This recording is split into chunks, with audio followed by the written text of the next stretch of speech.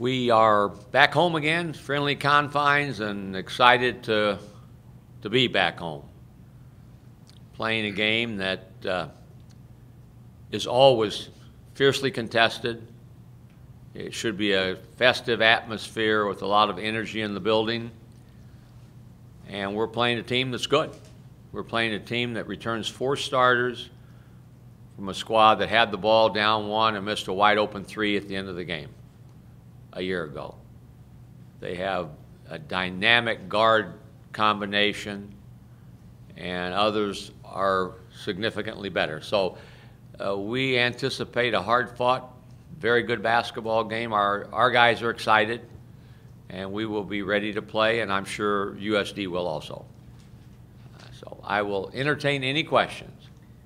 Coach, there was a photo of you and the team following the last game in Maui against Arizona.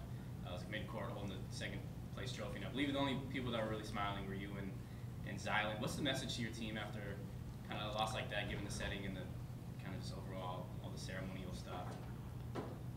I haven't seen any photos from post game, and if I was smiling, it was a forced smile. So the winners smile and celebrate, and the losers say, "Deal the next hand, play the next game." So we were proud with how we competed. Disappointed at the final outcome in the Arizona game, but felt as if we had growth in a lot of ways in that event. Found out more about ourselves, and it served a great purpose for us. So as much as we wanted to win 3 games, tremendous value from the experience.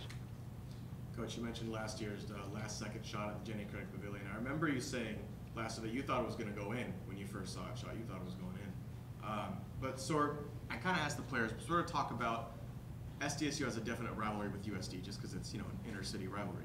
But it doesn't get the same attention as possibly with UNLV or UNM or maybe Arizona now. So just in your experience as SDSU's coach, sort of talk about that, the rivalry between these 2 schools, what you've seen.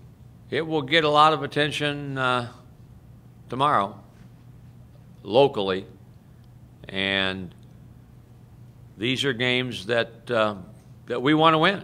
I mean, these are important games for both sides. So we were the whipping boy my first 3 years here. They used us as fodder for their own league, and we've been successful lately. So we like they look forward to I'm sure, a fiercely fought game tomorrow. And any game, things happen. Things happen in every game. It doesn't have to be a team across town that you're playing.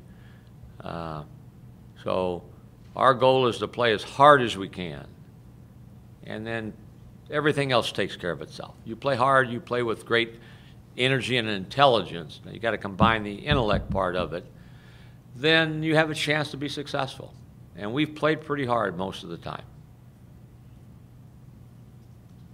Coach, in the last couple games in Maui, your rebounding numbers appear to drop a little bit. That's always been something that's been a mainstay in this program. Is that sort of like shooting percentages and goes up and down, or is it a genuine cause for concern and focus in practice?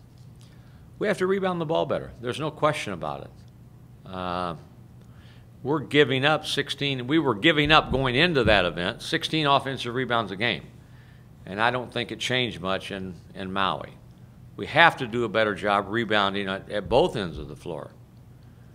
It's like it semi-negates the turnover when you get second and third opportunities, and we have one of our goals that's often on our keys to success is rebound 50% of your misses at our end, and limit them to a percentage somewhere in the 25% range. And we've not done a good enough job on that, and that has hurt us.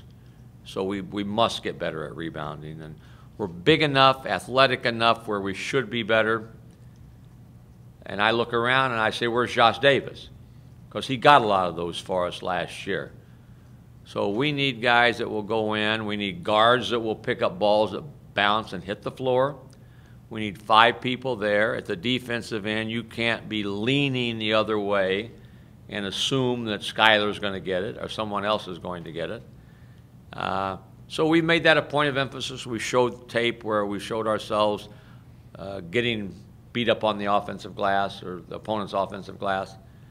And that's an area that our weaknesses showed in that tournament.